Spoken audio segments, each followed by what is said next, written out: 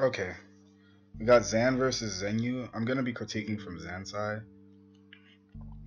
We're gonna be watching some patient games because these games are very long. Not too bad, but they're pretty long.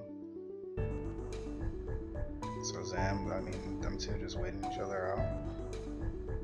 What I noticed a lot when I was watching this set is Zenyou waits for cues. So he waits for Zan to do certain things that he notices Zan always does, and kind of punishes him. He gets a lot of punishes off of that. I'll try to point some out. In neutral, I just see that Zenyou is waiting for Zan to do certain things. Seems like you guys play, like, you guys have had long sessions with each other. Zenyou kind of knows when, like right there, like he just waited for you to do something. It's kind of panicky and in neutral, and then he just went in. Like he seen you just zare in his face. Like he knew it wasn't gonna hit him. He stood at a distance where it wouldn't hit him, and then went and punished you for it. You got free damage. And the reason why it got you punished is not per se for the option you did, but it's how you did it. You did it with no merit and no weight, so it got you punished immediately because he's just waiting for you to do options like that. It's nice. I see a lot of times that you're not punishing Mario's landings. Like you're not getting under Mario. You'll like run back and throw a boomerang and try to like cover the air or throw items at him. But you can get under Mario even with your sword and up tilt him or just apply pressure just by being under him to see what he does. That was nice. Like see right there, you gave him too much space. And you had him backed in the corner. You have the stage. So like you need to like play. I feel like you need to play with that more. That's just me. Backing up from the ledge.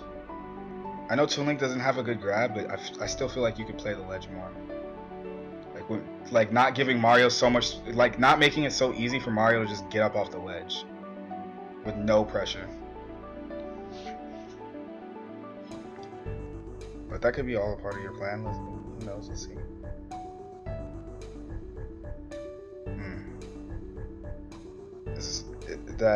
Getting under Mario is really important because Mario doesn't have too many ways of getting punished in general. So when he's moving correctly, so you have to fundamentally just break Mario down. Getting under your opponent is one of the most important things.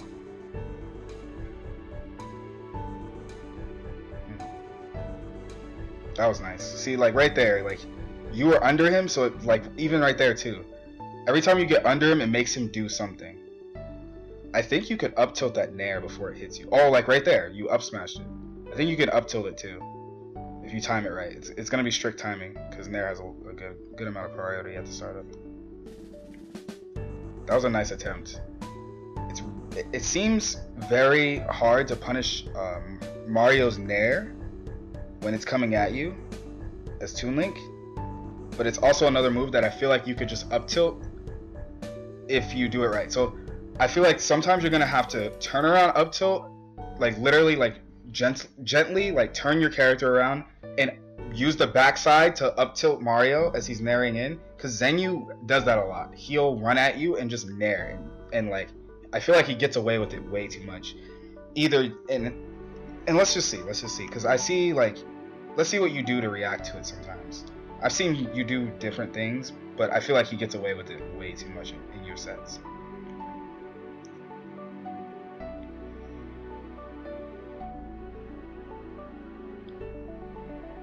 And these are all my opinions. There could be things that I don't know or understand, so if you like watch this, just let me know what you think. That was cool, by the way. You were saved by the bell. Like right there, he waited for you to boomerang, because he's just waiting for you to throw out options he's waiting for you to throw out panic options. Like right there, you did it again. You just ran back and threw the boomerang because you don't really know what to do. So what I would say, instead of always like running back and trying to throw an item, you have to learn how to fight and attack, counter attack him, because the items aren't going to always save you. That was nice. See how he's kind of like, I don't think you want items that much in close combat when you're fighting Mario. You really have to learn how to use your sword in close combat. That was nice. Nice. Caught his. You seen that coming from a while away. So.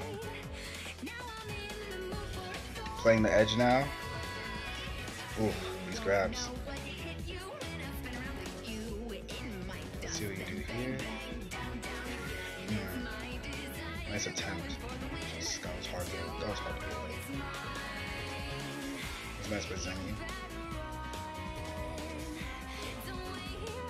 Oh my goodness. Okay, Zenyou trying to go too hard, and you get the kill.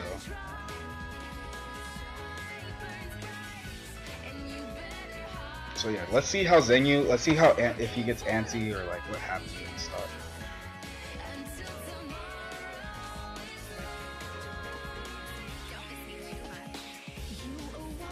Oh my goodness.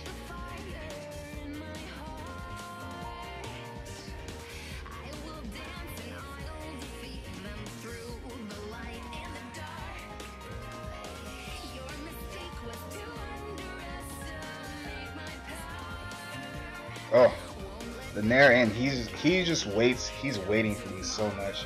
You have to keep waiting with him. It's like sometimes you'll just do something. I know the bomb's gonna explode too, so sometimes you have to throw it. That's hard. That sucks. Because you have to throw the bomb sometimes. And if there's no opportunity, like if he leaves you gives you no opportunity to feel like you need to throw it, then you're like almost stuck. Nice. Got under him. That is important. You need to do that the whole set. Right now, your like survival instincts are definitely kicking. Ooh, that was nice.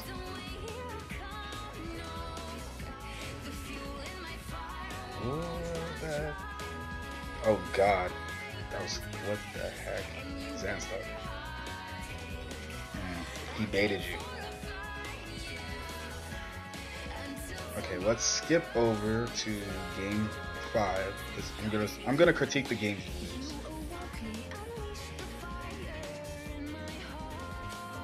Let's see.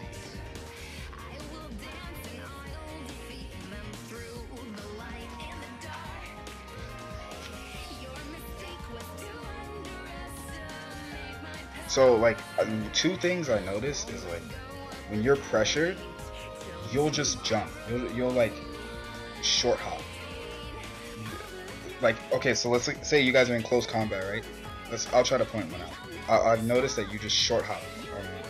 It's just a panic option. That was beautiful. Like right there, you panicked back, jump back air, but he didn't even like come in yet, and then he just got like he's got you at 69 now. Let's see if I can point it out again. Because those neutral moments are too important. That was beautiful.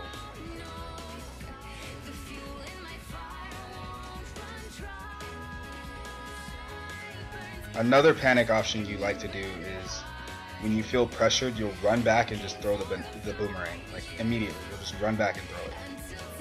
So you'll walk back a little bit or run back, dash back, and then throw the boomerang. And it gets you punished. Like right there, you just threw it. Oof, can't land on top of Mario. I know that too well. Oof, that hurts, that hurts.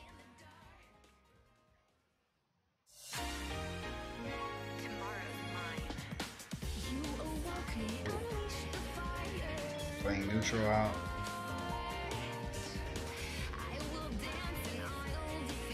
A lot of the times, like right there when he nared in, if you stayed grounded and just up tilted or respace yourself and grabbed him, pivot grabbed or something, you can catch that landing. I guarantee it. It might take some practice, but I can assure you that you can do it. Like like right there, you did it. See, you did it there. You were confident there. Dude, Zan, you can do these things. You gotta believe in yourself though. In all those moments. That was crazy. What the heck?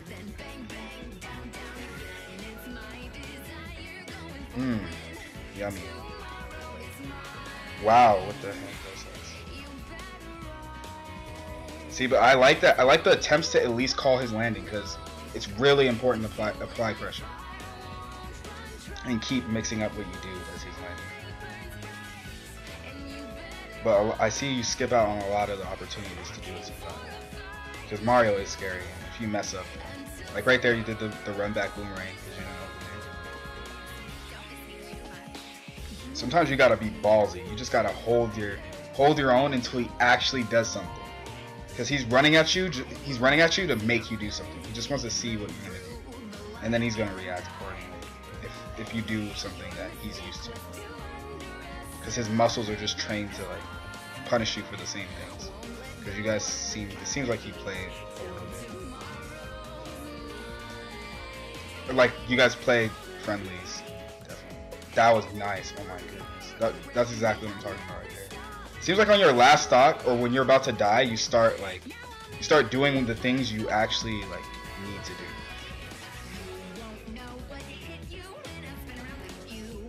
So I feel like a lot of things I'm telling you kind of know, but when the pressure is on, you start to panic when you need to do these things until you're just like, all right, fuck this. Like I'm just gonna go in and just do whatever I feel like I need to do.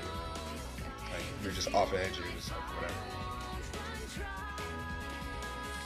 That was crazy. You still got to do things, but it didn't get hit. Oh my goodness. I don't know if that was supposed to be there. Tight battle right here.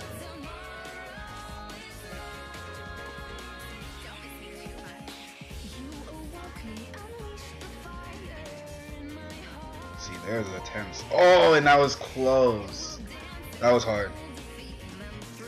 If you work on punishing those landings and those panic habits mid-game, you can definitely you can possibly beat this guy. You can possibly beat Zenyou. I'm sure if he watches this, he'll be able to notice some things that I pointed out too. So anything can happen, but I'm just trying to help. So if there's anything else that you could tell me about your playstyle, let me know. Alright, thank you, Tom.